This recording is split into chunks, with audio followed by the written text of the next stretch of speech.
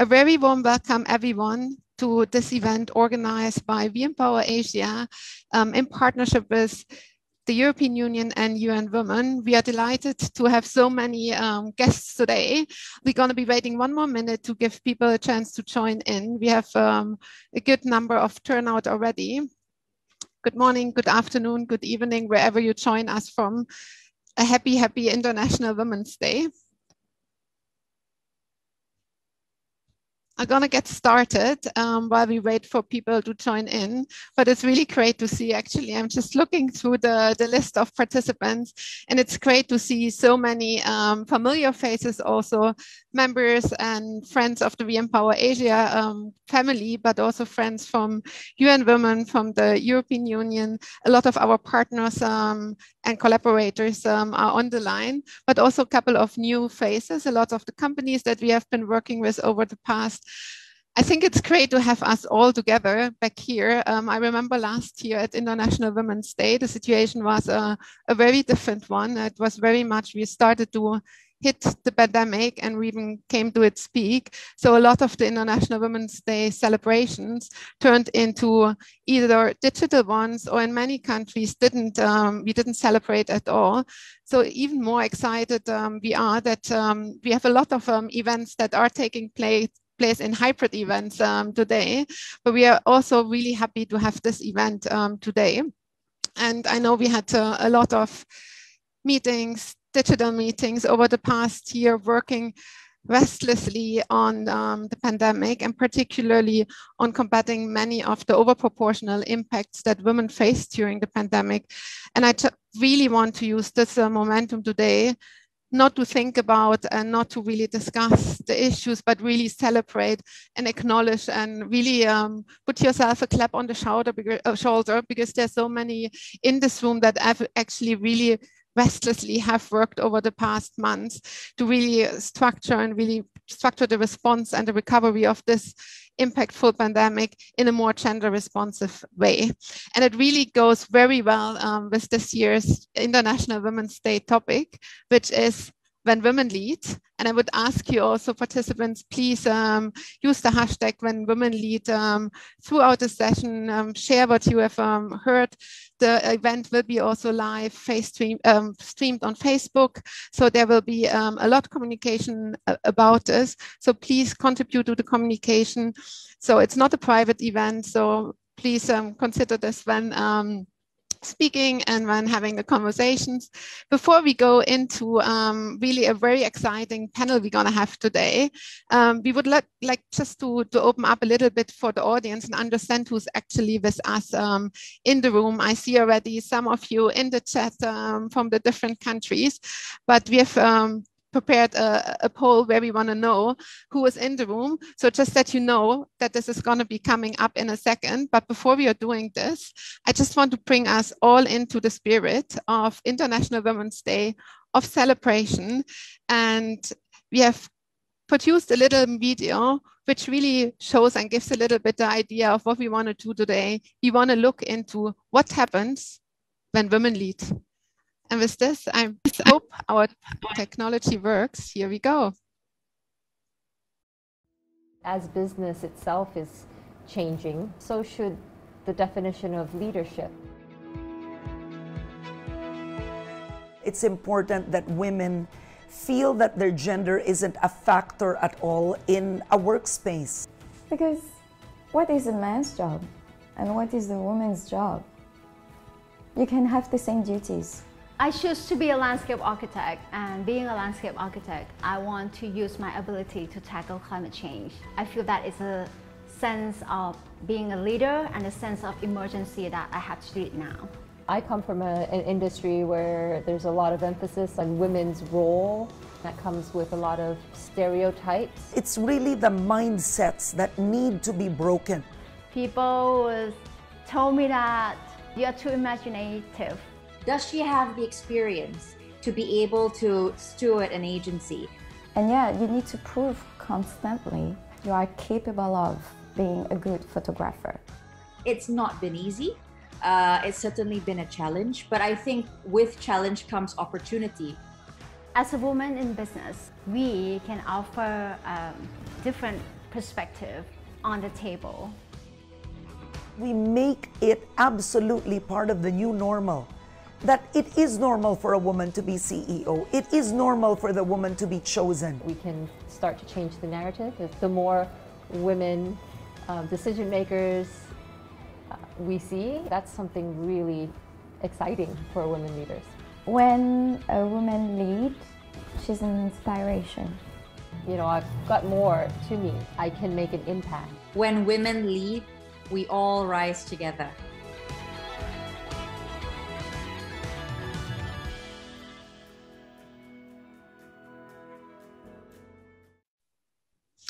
Great. I hope that put us all off on a really nice and interactive and very informal session today. But we want to know with who we're going to be talking and who's going to be listening, at least in this Zoom link. We know we have many, many more on the Facebook live stream. But in the room today, let's just do a quick poll. And I think by now we are all very familiar with using all of this. So if you would please go to your slido.com website, slido.com, and there you just need to input hashtag UN Women. So slido.com, hashtag UN Women. And we're going to start off with the first questions and understand to really see who is in the room. So first, we are quite interested because that is a regional global event, and nowadays we don't know anymore who's going to be joining us, as we are very proudly inviting people. So just having a first check, are you joining us from somewhere in Asia, Europe, Americas, Africa? Well, looks, we have a very good audience, a lot of Asian representatives, as we have expected. Also some other geographies just coming in, a lot of Southeast Asia. We had some South Asian events today as well with our country offices in India. So I think some of them might join here as well. So I think we can move further to the next question, but looks a very Asian Pacific sort of audience. A lot of people joining us from the business world. And this is also the intent today, to have a conversation with business leaders and particularly take a focus on what does it take for women in business to lead. And I'm going to share a little bit why this is our focus today. But obviously that we will hear today, it's not only businesses, but we need to have support from others. So I'm glad to see other sectors there as well. And we just want to look at a more open question on what is the biggest barrier that must be overcome for women to reach leadership positions in business. Remember our theme today, when women lead, hashtag when women lead. So let's see what the barriers are that we're going to be also discussing later with the panel.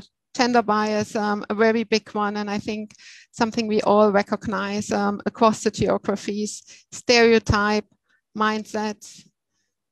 Really interesting that that comes forward so much, as we have heard this in many countries through our work.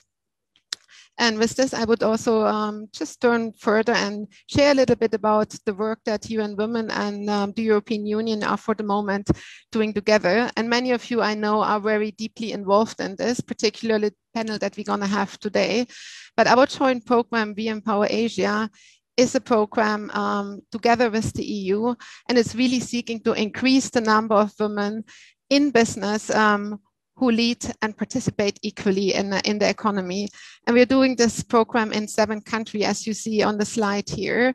And a very particular focus on the program, and I'm sure we're going to be hearing a bit more, and you will see also when we speak about the panelists or with the panelists, is really to ensure really bringing a gender lens to the business world in Asia and the Pacific, but particularly also across the lines, the export and import lines, the trade lines between Europe and Asia. And we have also some European delegates today that are going to be speaking to us.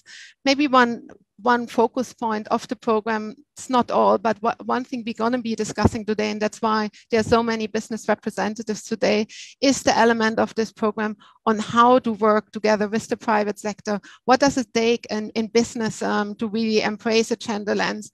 And we're working through a framework which many of you, I'm sure, have heard about, is the Women's Empowerment Principles. And I'm not talking too much about them because we're going to hear them into action a little bit later. But before I hand it over to our next speaker, I just wanted to share a very personal story, which I experienced this weekend. My 8-year-old daughter asked me at her bedtime story, "Mama, do you know who Clara Zetkin was?" And I said, "Well, I know Clara Zetkin was a German woman." And she said, "You know what, Mom? She invented International Women's Day," because I told her obviously a lot about my work. And then I said, "Oh, really?" And I started reading up a little bit more about it. And I just was emotionally very touched and shared this with the team. I said, "Isn't that really a great story?" It's sort of the first International Women's Day was celebrated 110 years ago in Europe, namely in Austria, Denmark, Germany, and Switzerland. And I just thought it's a really nice story that in twofold, it's firstly fitting very well. And I'll introduce Mr. Bosini in a second, who is from the EU. And I just thought of it demonstrates sort of the linkages again. And the second thing I thought, isn't it really nice that young girls start thinking about this and really are aware of International Women's Day at such an early age and really reflect on it. And with this and the transition into our really joint program on WeEmpowerAsia, I would love to introduce Mr. Giuseppe Bosini, who is the deputy head of the European delegation to Thailand, to just share a couple of reflections from the EU and why the EU is investing and is celebrating with us International Women's Day. Over to you, Giuseppe.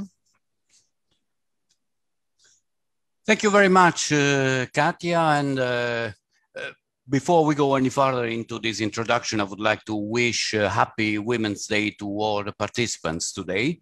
And I would also like to thank a lot the UN Women WeEmpowerAsia project team for organizing this interesting event, which gives us yet one more opportunity to celebrate the International Women's Day.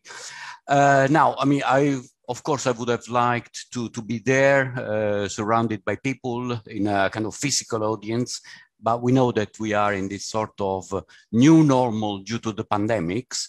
So let's be happy with this. Let's welcome participants from around the world. There's an opportunity in everything. But this pandemic gives me the opportunity of making a couple of initial considerations. First of all, we have all gone through a difficult period. It has been almost 1 year now. We have had lockdowns, we have had restrictions, we have had difficult situations, and we all know that very often women have paid a very hefty price for this situation. There are situations of violence, situations of let's say discomfort, and which have been very difficult for women. And my second pandemic-related consideration is that the new normal has been mentioned, including in the video, and this new normal must give us the opportunity of reinventing many things, including gender-related issues, and giving women new opportunities to do better on the workplace, in the society, and achieving a more gender-balanced society. Now, why the EU pays so much attention to these issues? Women's empowerment and gender equality are really core European values. The first measures were introduced already in 1957 with the founding treaty of the European Union, the Treaty of Rome. In 1957, we already enshrined in that treaty the principle of equal pay, for instance. So this is one of the core values, one of the things that we really want to fight for. And I must say that we have achieved some positive results in legislation, in gender mainstreaming, and specific measures for the advancement of women. I would like to, kind of drawing on my personal experience, when I joined the European Commission many years ago.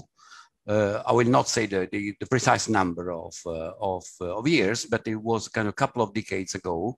I remember that women in management positions were still very few.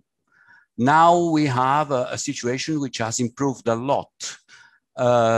We have right now, no, I should say a couple of years ago, we had 41% of all management positions in the European Commission, the executive branch of the European Union, were held by women.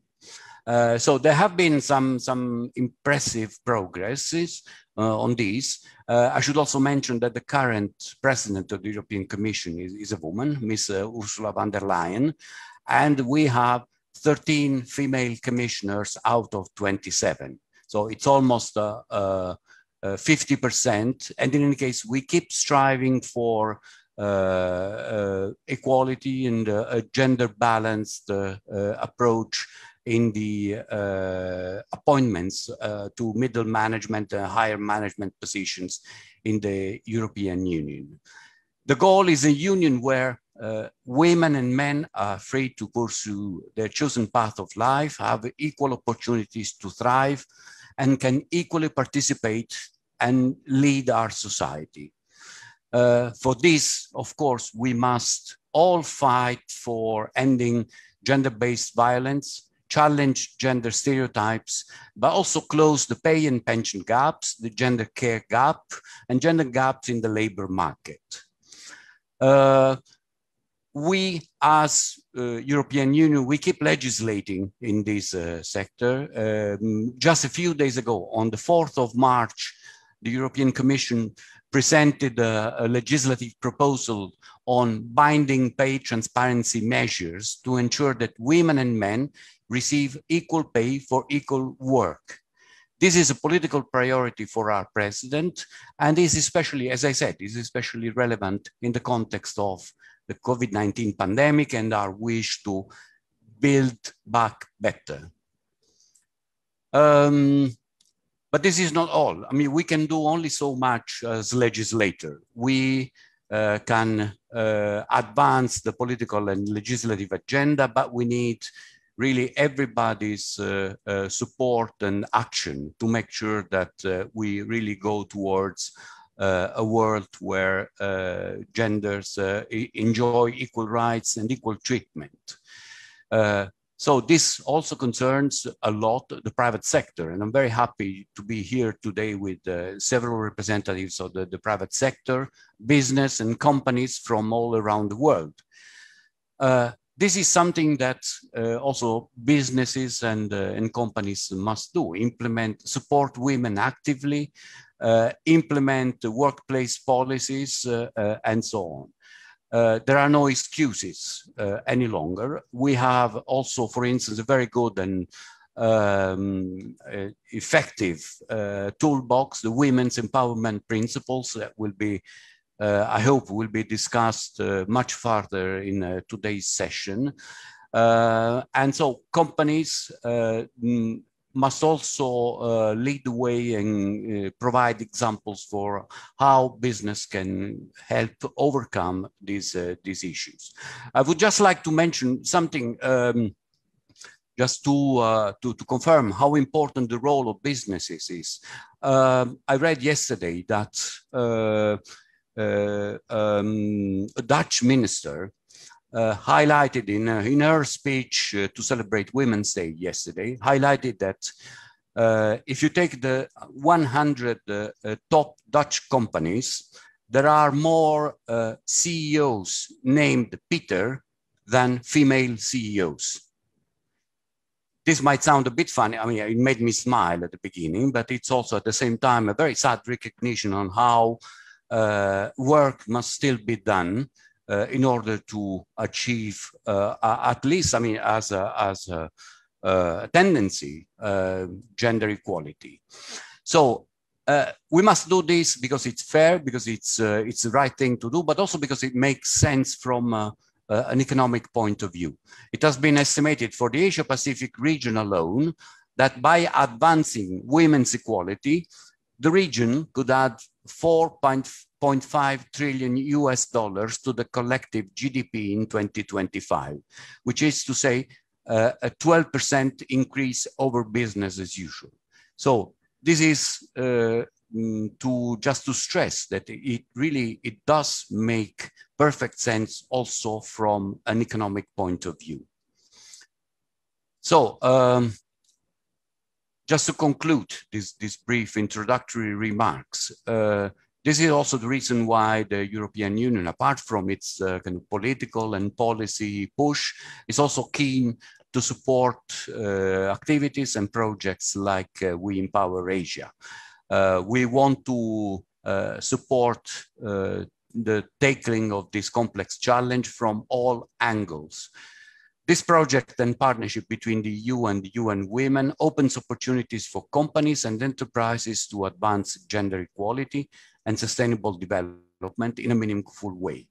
So we encourage all companies and businesses here today to learn from the examples and best practices, to figure out what works and what works maybe a bit less. But it's also true that sometimes you learn even more from somebody else's mistakes and pitfalls. So how are you changing attitude and stereotypes in your workplace to make women more visible and encourage women to be part of the decision-making? Issues like that. And I look forward to hearing about your experience, about how these progressive work policies and what kind of creative solutions the private sector is able to give to all these challenges. So once again, to conclude, happy Women's Day to everybody. And I look forward to a very fruitful and creative exchange in the course of this session. Thank you very much. Back to you, Katia. Perfect. Thank you so much, Mr. Puccini. I would love to kind of move us on and, oops, there's a bit of an echo, should be better. Okay, I'm really thrilled to move us on, and I'm really actually very heartened that we have Ms. Billy Yi with us today. She is the Southeast Asia correspondent from the Thomas Reuters Foundation. For the ones that do not know this, but this is a charitable arm of Thomas Reuters. And she has been over the past year since 2002 reporting in Asia, particularly around human rights, but also including areas like gender inequality, migration, and refugees in the region. So very interesting background that she brings to this panel, and I think will really stimulate a great conversation. And she has also a very strong country focus, or has been working in Malaysia with Malaysia Kini, sorry, for the first news portal in Malaysia, and was before that with the news agency AFP. So a very, very broad experience, and we're really thrilled to have you with us, Lee, and we are looking forward for a very enlightening and interesting conversation with an equally interesting panel today. So over to you, Lee. Thank you very much for moderating this for us. Thank you, Katia, and good afternoon, everyone from Kuala Lumpur. My name is Bailey Yi. I am the Southeast Asia correspondent with the Thomson Reuters Foundation. We are celebrating the International Women's Day in such a unique situation this year, where many of us have been working from home for the past 1 year due to COVID-19. So if you are like me, with a very active 4-year-old boy, you know how challenging it has been to juggle work and childcare responsibility, especially for women. We have also come to learn how important it is for companies to be supportive of women and working parents, especially at this time, to keep the economy going. And like Mr. Giuseppe said in his opening remark just now, it makes every business sense to promote gender equality at work. So at the Thomson Reuters Foundation, we really focus on human rights stories, and gender equality is a key focus of our coverage. As a journalist who have been reporting in Asia for almost 20 years, in the past year, I have reported on how the pandemic has disproportionately affected women's career, how women are more likely to be impacted by this pandemic, and how women are picking up a heavier load of unpaid childcare and chores than men. But even before the pandemic and these setbacks, we know the percentage of women in leadership globally is still very low, and because it's had yet to surpass 40%. And there have been improvement, but the progress is so slow. Like looking more specifically at where we are today, Asia Pacific is still lagging behind other regions in terms of women's representation in leadership positions. Asia is also the only continent where female labor force participation has been regressing. So this might all sound like a pretty grim scenario, but it actually presents us with the opportunity to take action now to ensure that the gains for gender equality are not lost. The private sector, like Mr. Giuseppe said just now as well, especially has a major role to play in ensuring a gender inclusive recovery or build back better. This is why I'm so looking forward to the discussion today, bringing together the business community to share their own perspective and practices on how they can create an environment to promote women in leadership. We have a fantastic panel of speakers from 5 different countries: Malaysia, the Philippines, India, Vietnam, and China, who will each bring a unique perspective on what they have done in this area. I will introduce each of them later, and I very much look forward to hearing their experiences. We will also have about half an hour of Q&A sessions, so please put your questions in the chat room, and we will open up the floor after each of the speakers share with us their experiences. So now, I would like to call upon our first speaker, my fellow Malaysian, Ms. Anne Abraham, the founder and chairperson of Lead Women in Malaysia. Anne was a corporate leader from the technology industry for more than 20 years before she founded Lead Women, a consultancy company in 2011. She's also the co-founder of the Malaysian chapter of the 30% Club, a global business campaign lobbying for increased women's representation on the boards. Anne is also a board director of 2 Malaysian public listed companies and a strong advocate for gender balanced leadership. So Anne, could you tell us about Lead Women and how your work is instrumental in creating this nationwide change? Thank you very much, Lee. Thank you for the introduction. Glad to be on this panel. So Lead Women, I founded Lead Women in late 2011. And that was at the same time when the Malaysian government was very focused on an aspirational target of 30% for women in leadership and on the boards of corporate Malaysia. So that was a start for the journey for Malaysia really at that point in time. And so when we started this organization, coming off the corporate world, and having been a woman leader myself in a very male-dominated industry, the tech industry, I felt I could lend myself quite nicely into this space because I, in a way, faced many of the challenges, the biases, the stereotypes we spoke about. And I could see how that, in a way, had impacted my ability in many ways to bring the best of my leadership forward. So in setting up Lead Women today in our 10th year, our whole focus was about how do we increase women in leadership and increase women on the boards of corporate Malaysia. So probably the only organization at that time that really looked at gender issues for corporate women. You know, a lot of the work around women were focused on the social areas, but this was really the first step to look at what does it take to, in a way, bring more equity into the workspaces and the boardrooms so that, you know, women would have an opportunity to enter and deliver their very best in leadership. So in the process of that work that I started in 2011, we worked very closely with the government of Malaysia to really look at building the supply of these qualified women for the boards. And the reason we started with the supply is because when we went out to boards and asked, why are there not enough women, or why aren't there women on your boards? The answer was, where are they? So really, we were very insignificant in the market. There were, you know, it was like women don't sit on boards, you know, and that's really a male playing field. So we thought, why don't we start to really go out there and build a repository of really qualified women? Because I know coming from that space, there were so many. So we did just that. We built it. And then we went out to the boards and said, look, we have women, you know, and why don't we look at positioning some of them? But the demand never happened and it didn't take off.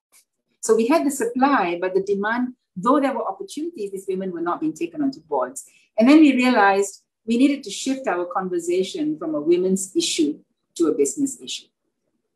And the only way we could shift it was because we were so entrenched working with the women's ministry, we were seen as a women's organization working on women's issues. So to shift it to a business issue, I then went out and co-founded the 30% Club chapter, which was a very successful lobby campaign in the UK. Met up with the founder there and understood what they stood for and how they drove their campaign. We brought this campaign back, and we were able to then engage with the stakeholders that mattered. And they were the regulators, they were the government, they were the chairs and directors of boards, with the Securities Commission. And based on those partnerships, we were able to take the conversation into the business world. And jointly, working on the women's issue and also having a good perspective and entrenched in the business world, we could see the needle shift. And so when we started our journey, of the 900 listed companies in Malaysia, there was only about 7% of women. Today, on the 900 listed companies, we have about 17.7%. Not great, but on the top 100 companies, we have almost 26%. So really, we feel that it is important to keep that conversation at a very strategic level and to ensure that it is embedded as a strategic business imperative and not as a CSR initiative. And so that has been our journey, and we continue that journey now, moving down into the organizations to ensure that whatever we do at the board level is sustainable. So we are working on DEI in the workplaces to ensure inclusion and retention of women at the C levels so that they become pipeline for the boards. So that's really, in a nutshell, what Lead Women does, and we're very much focused in that space. Happy to be the UN Women Partner for the WEPs program because it really aligns so well to the work we do. It's a truly strategic initiative for us, and a lot of the resources and tools that we're seeing from the WEPs program is so applicable in the corporate world, and we think that this is really one way that we could build that sustainable change in DEI across the organizations.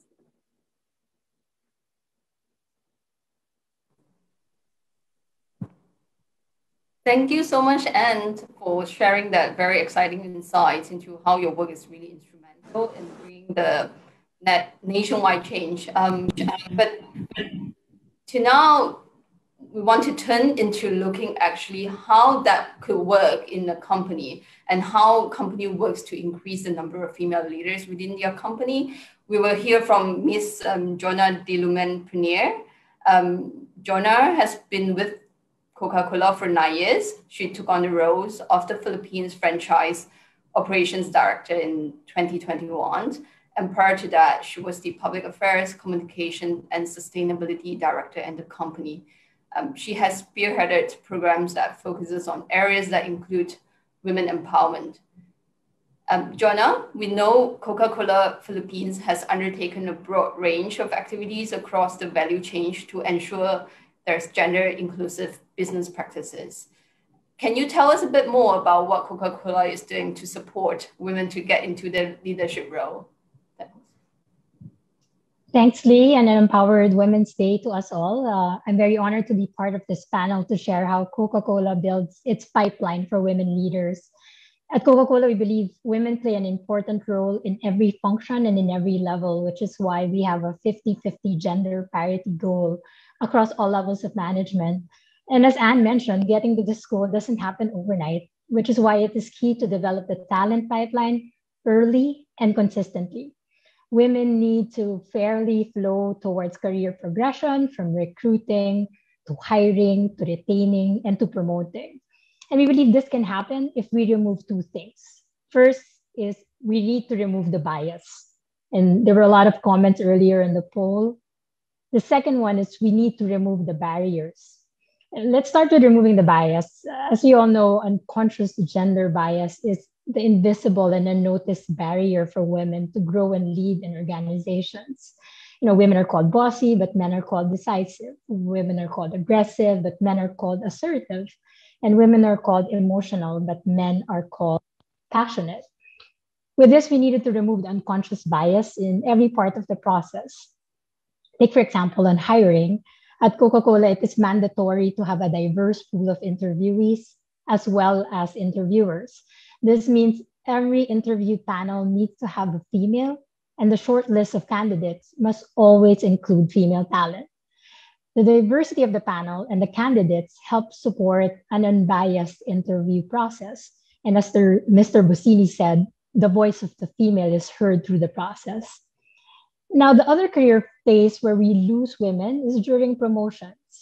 The bias that often happens here is about readiness. More often than not, men are promoted because of potential, while women are promoted based on performance.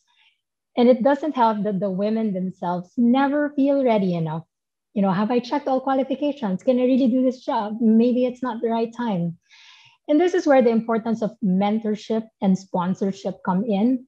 We need leaders, both men and women, to help women navigate their career progression and give them a push when they have self-doubts to take the next step. At Coca-Cola, we have a Global Women's Leadership Council that play a strong activist role in growing our pipeline of female talent. The council has a sponsorship program to increase the pace of women's exposure and access to opportunities to move the leadership landscape towards 50-50 diversity. I can personally share that I have over 10 mentors inside and outside the company who have pushed me out of my comfort zone and has helped me progress faster in my career. Now, from removing the bias, we move to removing the barriers. We needed to understand where the female talent pipeline was leaking. At Coca-Cola, we realized that we were losing women leaders during early parenthood, and also in the poll earlier, maternity support was raised. A lot of women would take a break and park their career for a while when they have a baby. We respect every person's decision, but we also wanted to adapt our policies accordingly. One example is our soft landing policy for new mothers, where when they return to work, only with 4 hours and gradually increase an hour for every month the child grows. This means they only go full-time 8 hours when their child is 8 months, which is a big deal for countries like the Philippines that only have a little over 3 months maternity leave. And I was personally able to use this policy twice, and it was so helpful physically, but more importantly, emotionally. The common challenge for working moms is the guilt both ways. Am I working enough? Am I spending enough time with the kids? So this policy helped me erase the guilt whenever I'd leave the office early or whenever I'd send an email while the baby was asleep. With programs like this, I became more open to considering career moves and even promotions amidst life stage changes. In summary, building a strong pipeline towards 50-50 gender parity meant we had to remove biases and remove barriers so that women can break through in their career.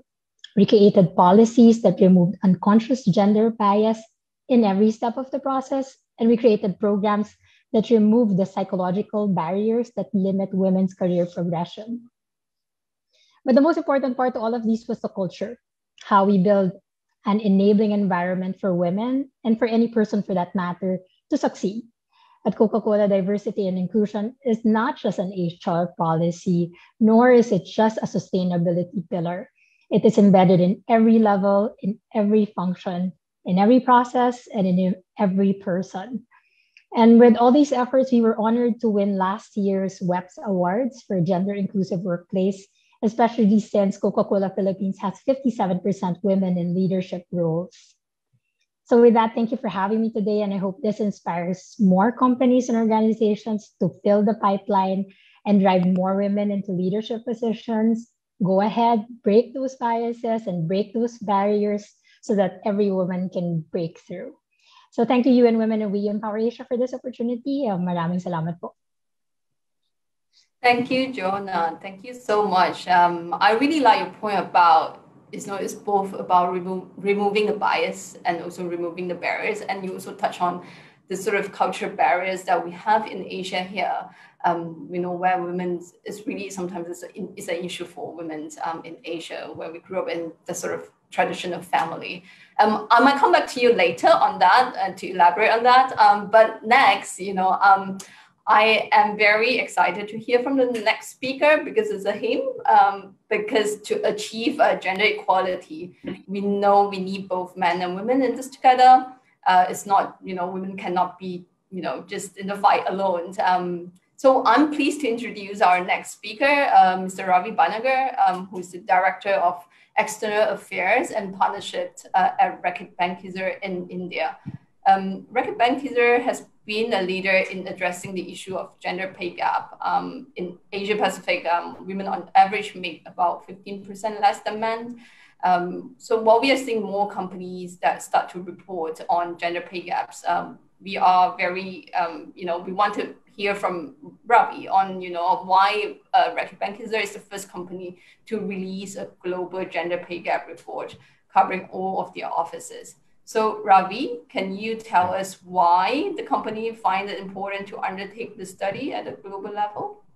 Yeah, thank you so much. First of all, wishing all of us on the International Women's Day.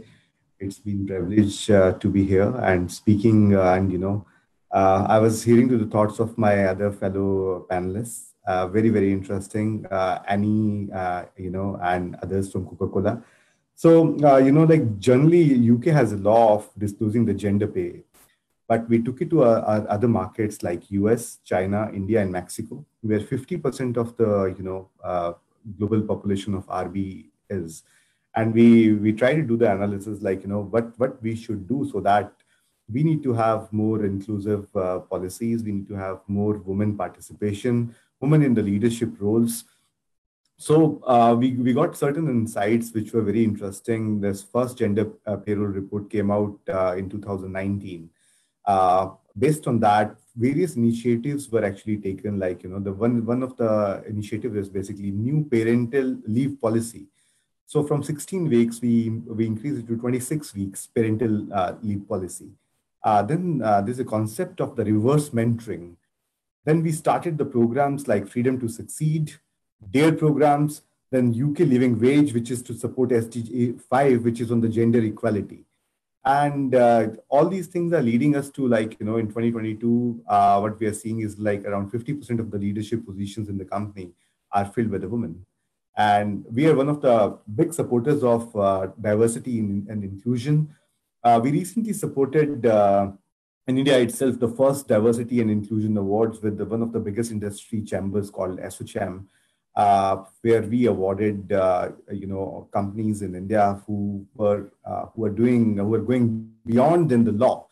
Because to do things till what law prescribes or subscribes, like that's okay, but thinking beyond that is very important. And it's very interesting to know, like, how whole landscape is changing, not inside just in our company but outside. Like we just talked about role of men and women on the International Women's Day. But I must say, like, it's not just between men and women, it's beyond that. So there's a big gamut of LGBTQ plus I populations also, which play a very, very, very significant role. There are trans men, there are trans women. They also need a place. They need a support mechanism. A lot of work is to be done on those perspectives and those parameters. So we are very much on that. And we are also looking into, like, how we can make our programs more robust with the leadership in Reckitt Benckiser, like our new company CEO, Lakshman, and then Ranjay, who's our global CHRO. So a lot of changes are coming in the company, like, the culture change, where when I talk about the culture change, a lot of focus is actually there on diversity, on equity, on inclusion. And when we try to, when we try to also do our social programs, which are outside the company, a lot of investments are done where women are involved. For example, when Prime Minister Modi announced Clean India initiative, Swachh Bharat Abhiyan in India. So, one of the big intent was because, India has a huge population. Women have to go in open to defecate. We thought, like, we will be investing in those programs which are gender responsive in nature, where women can actually get benefited. Because, toilet is everyone's right. So we thought, like, if we are putting our money behind the sustainability on the, company social responsibility, we will be working on these things. Second is, like, then issues like malnutrition, issues like maternal mortality. So inside the company, there are plenty of efforts which are being put. Along with that, through our philanthropic money or for our purpose-led interventions too, we are putting our investments behind where huge investments are going on, bringing a new cadre of women, strengthening women at the field force, and documenting some of these as a business cases. We have a program called Reach Each Child, and we support around 40 plus organizations in the development space. So what typically is happening is basically a lot of focus has changed from just doing a program which was short term to an approach which is now very longitudinal in nature, where we want to be seen as a company which marries the brand purpose with the company purpose as well as the national purpose. And when these three purposes are together and countries have SDG goals on the gender equality, so we want to be seen as one of the largest contributors or a significant contributor, and we are striving to achieve that. Thank you.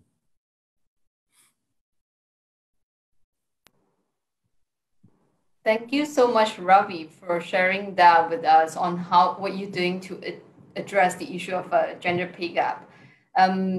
Of course, it's important for the company to be seen as doing something, because this is not only about gender equality, but it's also about business, right? As you say just now. So just to look at the further workplace initiative, we know creating a safe and inclusive environment for both women and men are equally important.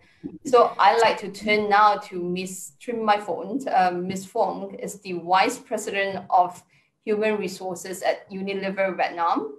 Unilever Vietnam has launched a series of programs and policies to ensure a safe and inclusive workplace for all employees. Ms. Fong, can you tell us a bit about these policies and what results have you seen from taking these measures?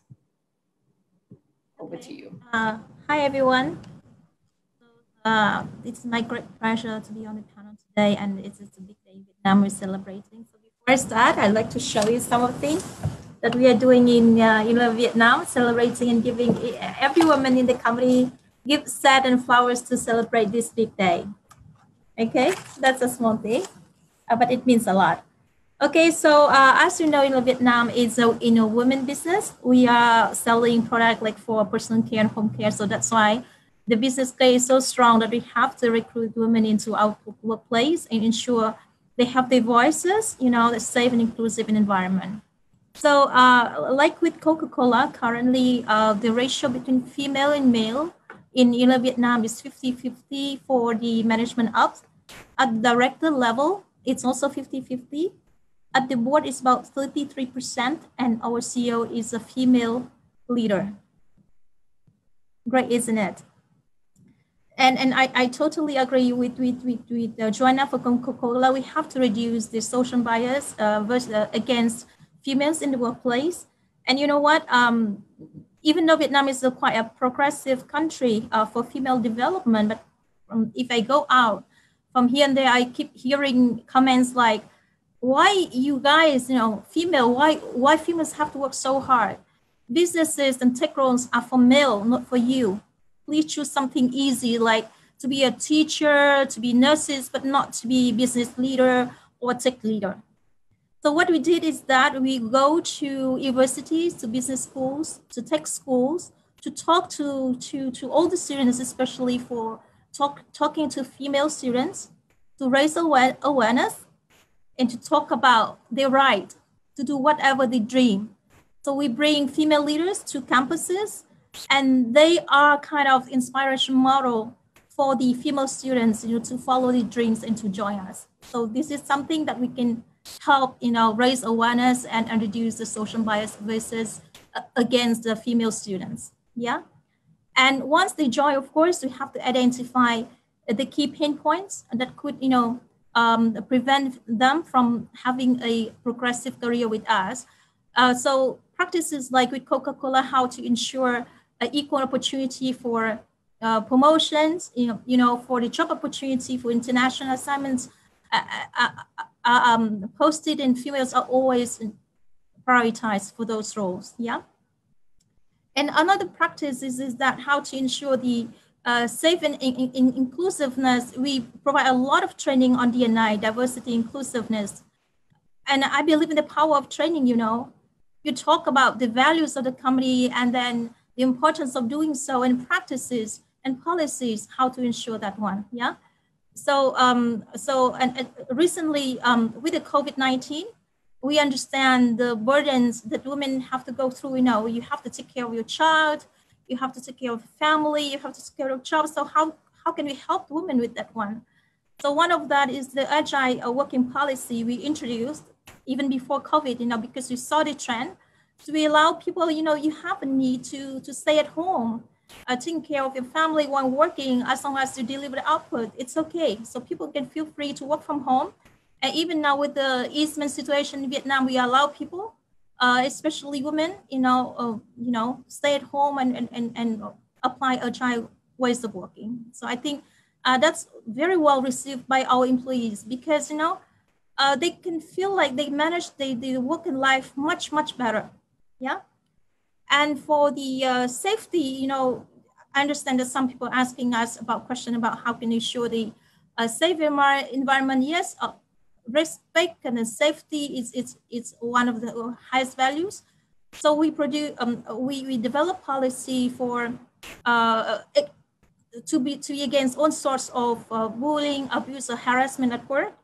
We set up hotline. So if anyone has any concern about their own safety, not just sexual harassment, any kind of concern about the line manager, unsafe environment, they can call into the hotline and you know, and raise the concern. And the concerns are addressed by the local and global business integrity committee. So we take things very seriously. And other small kind of things that can help women to place is providing extra support. For example, we organize a well-being program, training a young woman how to take care of the young families of the newly born. For example, organizing young among a club, for example, and you know, a small thing like childcare during, you know, peak time, per day, for example, so that you know, the children are well taken care of. So those are the examples how we do things at Unilever. I hope it is this information is useful for the panel. Yeah. Thank you, Ms. Fong. I really liked the point you made about you know, how you are bringing the female leaders from Unilever to school students to show that, you know, they are these role models. Because in my own career, I have definitely benefited from seeing the role models in my career. You know, with female editor-in-chief and female bureau chief that I have worked with, to show that, you know, women can really do it if they want to. So we might come back to you with more questions on that, because I'm also seeing a few questions in the chat rooms talking about the sort of cultural barriers and what we are doing to address that. So we might have more questions on that. And for the audience who are listening in, or you know, if you have more questions, please feel free to put that in the chat room. And finally, one of the areas we see impacting women at all levels in the workforce is the unequal burden of care work. And this is, of course, getting more acute given our work now has moved into our home, our kitchen, our living hall, and school, you know, still closed in many places. So we are very pleased to have with us today Ms. Carolina from IKEA China, who is going to share the approach of what they are doing at IKEA China to, you know, what they are doing to address the unpaid care work across their value chain. So Ms. Carolina Horstad is the Vice President of Corporate Communications and Public Affairs at IKEA China. Carolina, can you tell us how can these measures that you have taken at IKEA China support women to achieve more leadership positions? Over to you. Thank you very much, Billy, and hello, everybody. And thank you for this invitation for this great panel and opportunity for us to share how do we see gender equality from the light at home perspective. So, you know, IKEA has been always focused on creating a better everyday life for the many people and home. And we strongly believe that home is the most important place in the world And actually, the last pandemic outbreak is make the home even more important, and it couldn't be more truer than ever. We also think that every day should be an equal every day, and the gender equality should really start at home, because this is the foundation for the gender equality in the society. Why at home? Because every day and everything starts at home. As you said also, Billy, that the recent outbreak also put into the light more the situation of unfair sharing, unbalanced sharing of the home duties, unfair care in the recent time. And this is where IKEA would really like to help. We have seen the report that was released by China National Bureau of Statistics already in 2019, showing clearly that women says that usually they take 2.5 times more of the unpaid care work in compared to the men. And the impact of the pandemic situation has amplified the gender inequalities. So we strongly believe empowering women and home has been never more important than today. We also have the research showing that a third of women on the markets where IKEA is present, they feel that their careers is held back because they do more at home than men. It is also leading to the situation that women have like weaker economic position, and their potential is underestimated. So we decided to drive this kind of awareness and start more open discussion about this topic and more open conversations about equal sharing of domestic roles and responsibilities. That is why we are launching actually today externally and launched recently internally a campaign, Equality at Home. And this is a little bit campaign that is with a twinkle in the eye. We are engaging, like inviting our coworkers, consumers, customers, and the wholesale partners to play a game, a digital game, which is called 50-50, and invite people to answer some different questions. There are no winners. Two people are winners. So we really hope that it's going to bring to the positive discussions in a positive way. And that will also have more discussions in the general society. Unfortunately, we also see the connection between unfair care work and the violence against the women, because sometimes not fulfilling the expected care roles is the excuse for the violence, for the gender-based violence. And that is why we are very happy that we started cooperations with UN Women in China, and we have initiated a project named A Place Called Home, We Care. This is a project that is established as for now for 2 years, and we want to really start the conversation. We want to look for the situation that people in the recovery after the pandemic will really get the support for the from the communities to address the topic of gender-based violence. We are also going to reach the millions of people in China, especially people living with the families, to have more happy life, also to encourage people to look into how to care for women's well-being and their development. We also strongly believe that we have a role to play as the employer. So we have plugged the gender gap in all parts of our business. Globally, by 2022, IKEA wants to have really a strong gender balance, 50-50%, in all levels of the organizations, in all units, and in all functions. I'm also very happy to say that by the end of the fiscal year of 2020, IKEA in China, we have very strong balance, having 50-50% on the manager level positions and 50-50% among the coworkers. From my personal story, I also want to share that I am a mother of 3 children, and I'm also very happy to contribute with my competences, with my leadership staff to development of IKEA on the manager positions. And this is thanks also to the 2 factors that I have, I'm happy to have in my life. First is IKEA really supporting me, being patient when I waiting for me when I was on the maternity leave, and most of all also for my husband, who is really having a fantastic contribution to our sharing responsibilities at home.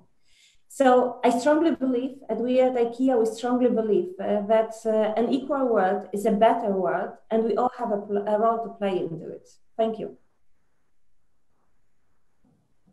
Thank you so much, Carolina. And you know, you are absolutely right. Equal work is better work. And you know, each of you, all the speakers, has provided us with all the insights that, you know, on the initiative and the programs you have done on promoting women leadership in your own companies, but also really it's about giving and, you know, setting the example for the broader industry on what they could do and getting some inspirations from here. I'm really inspired, and you have touched on the, you know, really different areas, from gender pay gap to inclusive workplace to how to build a pipeline, and, you know, from Anne in Malaysia, how you work with, you know, the industry and the broader sort of business sector on how we achieve that.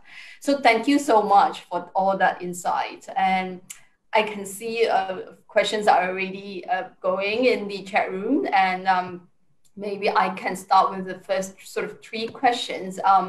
And actually 2 of them are related. And the questions, the first one, you know, is from Siripont, basically asking on whether you face any sort of resistance, you know, in the company on accepting that, whether there are any sort of unconscious gender bias.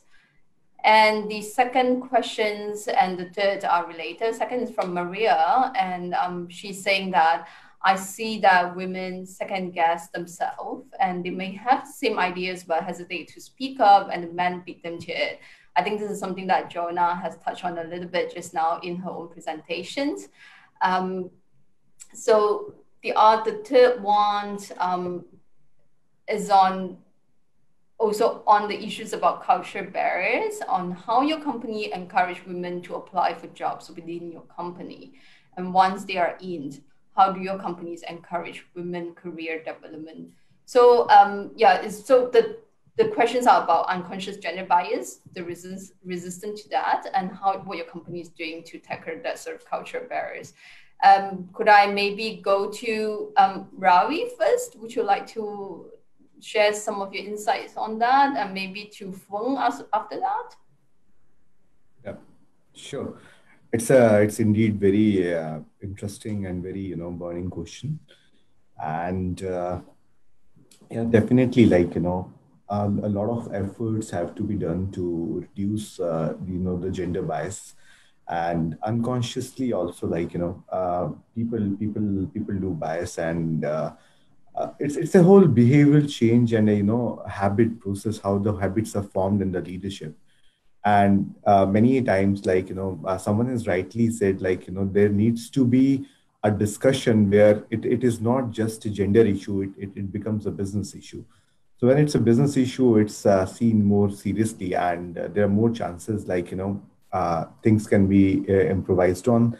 And a very clear reflection, the resilience is required. In absence of resilience, sometimes, you know, the agendas just become the vision statements, and, you know, they don't move at all. And resilience is required, you know, at all levels, from the manager level to the, you know, in the small and medium scale industries. It may be at the promoter level, but definitely resilience is the key. And, you know, there are actions which needs to be there, which will lead to, you know, fast tracking the process. Sometimes people do ask, like, you know, are you, you know, like, are we mavericks?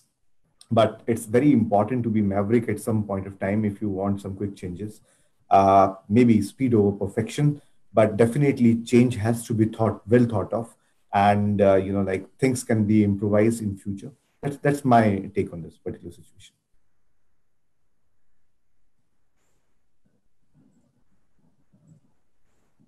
Ms. Fong, would you like to share your perspective on this issue?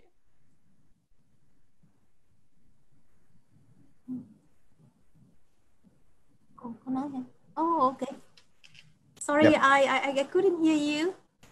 So to continue the topic on how to overcome the cultural biases, right? So based on my experience, the leaders play a big role, really. So when I brought, our female CEO to talk to the group of female students, things changed drastically. When I brought to the audience an R&D, female leader as well, they would say, wow, female can do man's job, to be a CEO or R&D. So those are very, proven kind of evidence to convince them. So that's externally. Internally, I think we need to do a business case. Always measure the success, So I give you one example. I have 2 factories. One is quite old, run mostly by men.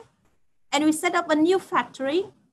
And we say we take this opportunity to introduce more female into the workplace. And we measure the productivity after we introduce that one. And the result was kind of amazing. So that was a very great, business case to show the productivity when you have more females into the workplace, especially in the supply chain environment. Yeah.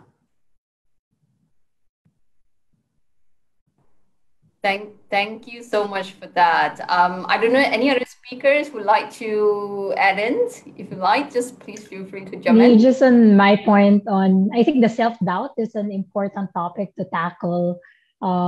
Women oftentimes second guess themselves, and I myself had experience on that. And that's why I raised the point on mentorship and sponsorship, because we kind of need a nudge whenever we're poised for the next step. In fact, the last 2 promotions I had, I wasn't so sure if I can do it, but the mentors I had around me and the sponsors helped me figure out and convince myself that I'm ready for it. We often have like this checklist of like, there's a study that they say of 10 things, women would say, oh, I can't apply because I have one thing missing. But when men see that list, they see every opportunity. So that kind of perspective is important. I've talked about removing the biases and removing the barriers, but what's overarching on all of these is removing the self-doubt. Oftentimes, it's not competence that's a problem with women. It's really confidence. And we've seen that time and again of questioning themselves every single time. That's how we built it in Coke. Mentorship and sponsorship are critical. I can just add here, Lee, to the conversation. So I think sometimes when we use the word bias, people think it's bad. It's negative, right? So I think it's actually accepting the fact that a lot of this unconscious bias doesn't come from a malicious, point. It's actually coming from a very good intended point, and it's about stereotypes. So they always decided, now I think it's best that the woman doesn't take this role because it will demand a lot of time. It's a 24/7. It's in a dangerous location, or it involves, so it's coming from a good point of view. So, and these biases are built over many years. It's coming from culture, work experience, the way you're brought up, your values that you're taught. So in our experience, when we've worked with organizations, we felt that, sometimes it needs to be raised. The self-awareness of these biases needs to be raised. So a lot of the time, it's about that work that creates a huge impact once they realize where this bias is coming. And then the question is, do we really need to think that way? And I give you one example. So we worked in a space where it is an oil and gas space. And the bias is maybe we shouldn't send women out in that location because it is a security issue. But it's a security issue even for men, really, right? It's also safety. So it's really not gender-based. It's a safety issue. But they were thinking of it from a perspective that it's not safe for women because it's a location that, may cause other safety issues. So when we started questioning the line of thinking, it came from a point where I'm thinking for the good of the women, but the women are saying, no, I want that opportunity, because when I have that opportunity, it speaks very well on my CV and it gives me an opportunity to go for the next promotion. So I don't mind taking that risk. So why don't you ask me? Right? Instead of so I think it's really about realization, and then those biases can be addressed and it goes away, and we can really take away those stereotypes off the table. But getting to that point is where we need to encourage organizations to have open conversations, because bias is not bad. It is the reality, right? And that's our experience when it comes to shifting mindsets and talking about biases and stereotypes. That's a great point. I would agree. Yeah. Thank you so much. I can add on that I think it is very important that no woman feels that she got like promoted or got her leadership role only because she's the woman. Yeah. We are women with fantastic competences. We are women that are bringing a lot of new perspective to the leadership positions. And this is a foundation of our development. Of course, with this confidence challenges, we need support not only from other women, but we really need support also from the men, from the entire society. But the most important is that it is really connected with what is our real contribution here. If there is the focus, we can find a lot of ladies who will break down these confidence issues, and will really be helping to this developing of the many small or big businesses around the world.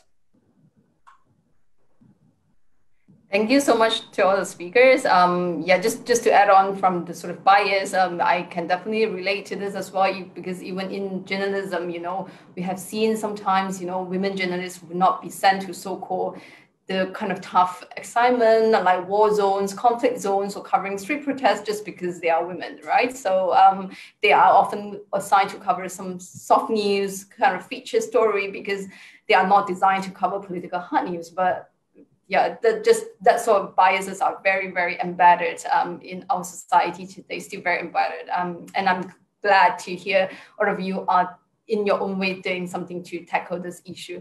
So we have still about 10 minutes to go to our end of our Q&A sessions. And I see a lot of questions going in the chat room. So I'm going to pick like maybe two. So this one is, how do we go about shifting the conversation from a gender issue to a business issue? Maybe Anne could say something about that later, very, very quick. And the last questions, there was questions about, many, in some countries, many small businesses are started by women, but the name are registered in their husband's name.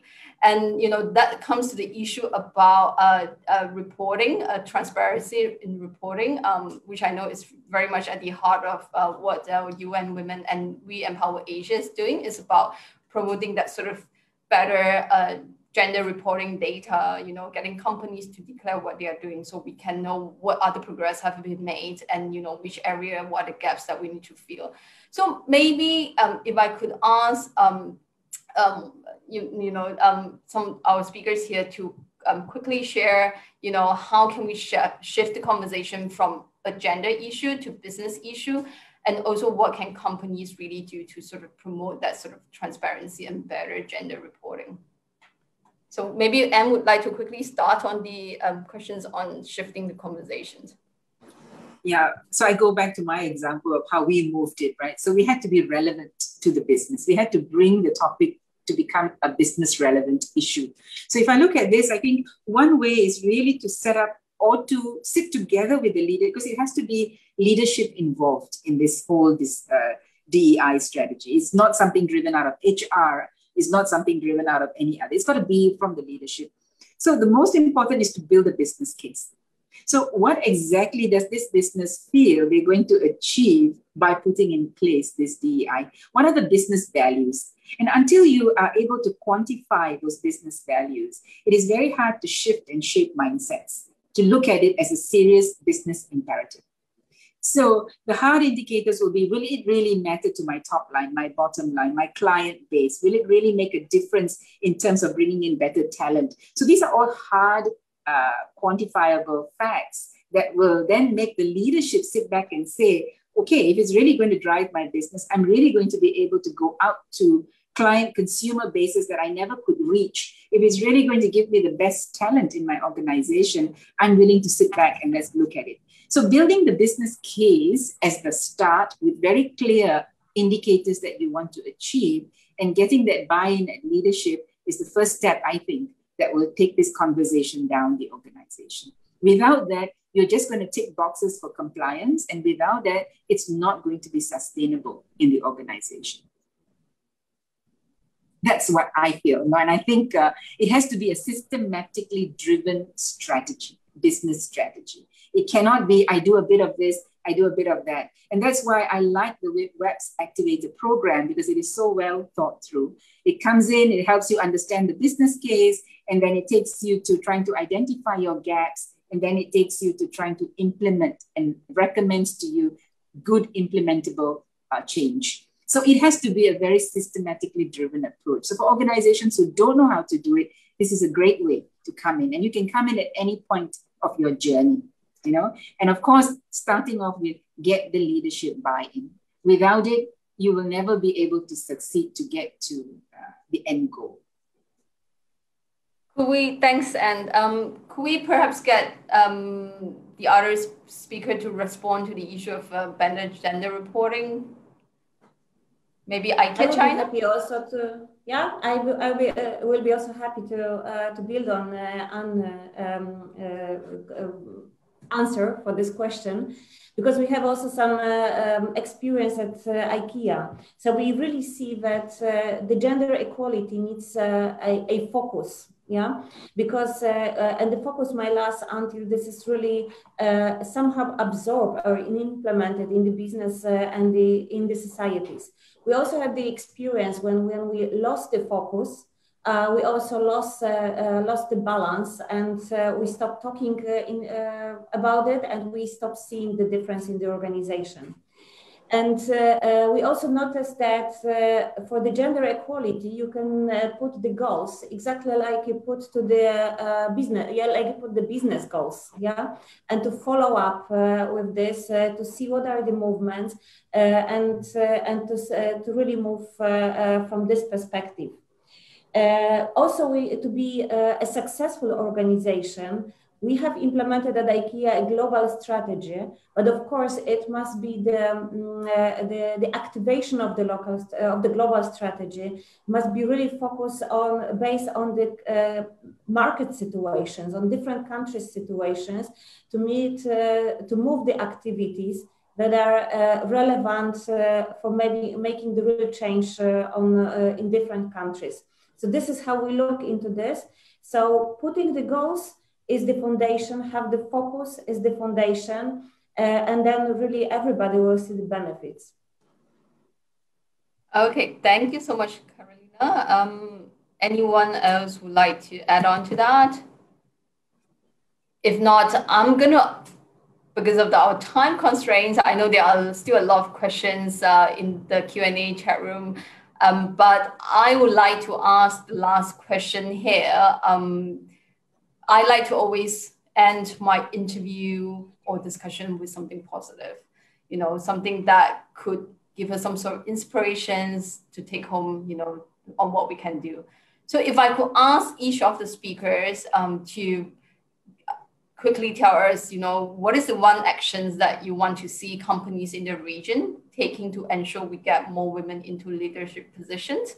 I'll give you 1 minute to respond to that. And if you could, yeah, just tell us so, you know, we can, all of us here, the participants today, can be inspired. And, you know, after this call, we can go back and do something together. So maybe Ravi, would you like to start? Yeah, thank you so much. So one thing which I think is like, you know, there may be more, you know, reservation for the women at the workplaces in terms of like, you know, especially the board level positions, because board positions are very, very, very important, and there needs to be more representation. if we are not able to break that ceiling, the situation will be same. So breaking the ceilings is something which personally I will be also driving this agenda, and I always do it. And the board positions should have more women representation. That's what I want to say. Thank you. Ms. Joanna, and maybe after that, Carolina and Ms. Fong, and then end. Joanna, my advice to the companies is don't just set a goal, act on it. I think it's important. We've talked about 50-50 gender parity, but more often than not, people set a goal, but don't put a plan to it. And you realize that there's no one size fits all in terms of solution. You have to really build a gender inclusivity roadmap, inciting and understand what's important for your associates. So the UN WEPs is a good starting point on that. The 7 principles are simple, clear, hits through every part of the business. So I encourage you to sign the WEPs. I think maybe that's a good start, and then begin to have that conversation internally in your companies. Okay, I can continue. I strongly believe that the beginning of every change is the open conversation. That is why in 2021, we would like to call for open conversation about the recognition, reduction, and redistribution of unpaid care work. And also, we strongly believe that will create for more inclusive and balanced everyday life, not only at home, but in the total society for the many people. Thank you. Fong? Ms. Fong? Yes, and just to, I think, to recall with other panelists, I think leadership is important. So have a strong stance for D&I, gender equality, and progressively drive the agenda. Walk the talk and lead by example. And don't forget, you have to institutionalize through the HR practices, policies. So that's my key message. Yeah, thank you. Thank you. And finally, Anne? So I guess in my case, it's a wrap up of everybody really. So I basically say, it's got to start from the top. And what you want to get done needs to be measured. So ensure that the strategy is holistic. Because if you do it in points, bits and pieces, you never see the end product. And it's a waste of everybody's effort and time. So measure it, make sure there's a clear strategy, and get the buy-in right from the top. And that's critical for organizations.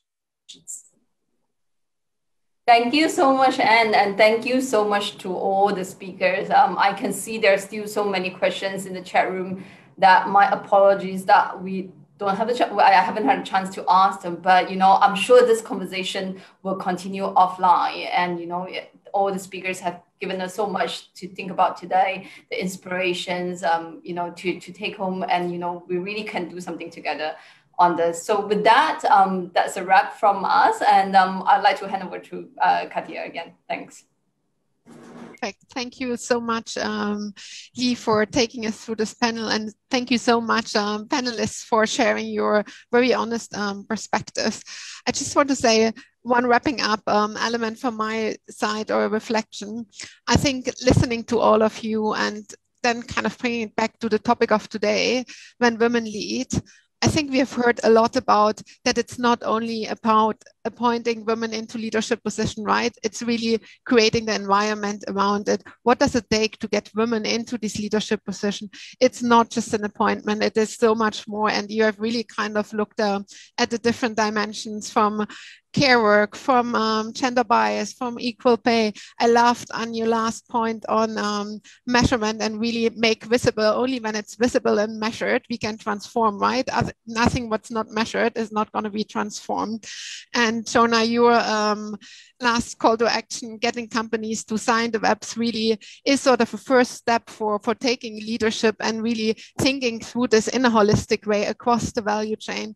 And I think that's also our last word from UN Women to this is really, we wanted to use this opportunity today, particularly to have a conversation with business leaders and really aspire more to join our WEPs community. You see in the chat, there's a couple of other events that are upcoming the next 2 days, where we also have interesting conversations on the WEPs, but also on the wider topic of gender equality in business. But I would love to kind of really invite you, if you can just maybe quickly on the screen share also the companies that really would like to join us moving forward. We will be sharing some very concrete steps on how to do this. So how to become a signatory of the Women's Empowerment Principles. Really have a look here at the WEPs.org website. Everything is very clearly there. But please don't hesitate also to reach out to us. We're going to share our contact details as well in the recording of the session and also the follow-up. But before I close the session, this was International Women's Day, but WeEmpowerAsia is really using the momentum around gender equality, and we don't want to stop the conversation another year. So we really very delighted to just share a couple of upcoming events with you, but one of the bigger ones, I would love to invite actually our newly appointed Goodwill Ambassador of UN Women, Ms. Cindy Bishop, who's unfortunately not here today, but sharing an invitation to all of you for something bigger upcoming this year. With this, I would just ask Amy quickly to turn on the video, and we'll be back in 1 minute with the final wrap up. Let's hope that this works on Hello technology. and happy International Women's Day to all of you joining us today. As we celebrate the theme, Women in Leadership, Achieving an Equal Future in a COVID-19 World, we must recognize that commitment and a variety of actions are required to create an enabling environment in which women are allowed to enter the workforce, stay in the workforce, and advance to leadership positions. Now more than ever, it is important to stand up for gender equality. We can't just imagine it, we have to create it by what we say, what we do, how we measure, and how we lead. All around the world and in Asia Pacific, we see business leaders stepping up to take action for gender equality and the achievement of the SDGs. But we need more leaders to step up. Last year, I was honored to celebrate the region's top business champions for gender equality at the first annual UN Women Asia Pacific's WEPs Awards. The WEPs Awards is the first ever regional awards recognizing exemplary business practices in achieving gender equality aligned with the Women Empowerment Principles, or the WEPs. I am proud to join forces with UN Women WeEmpowerAsia program once again, and I invite all of you to join us on April 21st as we celebrate the launch event for the 2021 UN Women Asia Pacific WEPs Awards, where we will unveil the 2021 award categories as well as celebrate all the new WEPs signatories in the region. Visit WEPs.org today to make a commitment and also join us on the 21st as we celebrate action on the Women's Empowerment Principles and send a strong message that we are Generation Equality. Great. Huge thank you to Cindy for supporting us in this effort, but a huge thank you for all of you who had participated last year. And what we want to do is really make this a movement and really get more companies, as many of you said, to really join us and to really share their best practices to mobilize others. So we're going to have this year, as we said before, we're going to be starting the WEPs Awards much earlier. So to give you also more time to really apply with very strong applications. So we will have our launch event on the 21st of April. As Cindy said, we're going to be really sharing the categories that we will be awarding companies for. So that will be a great event for you to join and for your teams to join as well. But we will also use the momentum on April 21st to celebrate new signatories of the Women's Empowerment Principles in the region. So please share this with your communities. Many of you are already WEP signatories, but new companies, hopefully, that have joined us today. Please really join us and sign the Women's Empowerment Principles and use that momentum on the 21st of April to be recognized. So we're going to be recognizing all new signatories there. So there is more than 6 weeks to go. So that's a good period to really mobilize your leadership to get commitments going. And we really hope that we will see all of you back on the 21st of April for this launch event. And then obviously moving forward to also participating in the WEPs Awards second edition this year. With this last word, on the minute, timing excellent. So a huge thank you, and a very, very happy Women's Day for everyone, also for the men here celebrating with us. And I opened with sort of a clap on your shoulder. And please continue that passion, and it takes our leadership to really move the needle. But I'm so, so proud to see this community, that business community in Asia Pacific, to get together with the wider society to really shift the needle. So thank you very much once again, and we will be sharing the recording and a follow-up to all of the attendees of this session. Thank you very much. Thank you. Thank you. Bye, everyone. Thank you.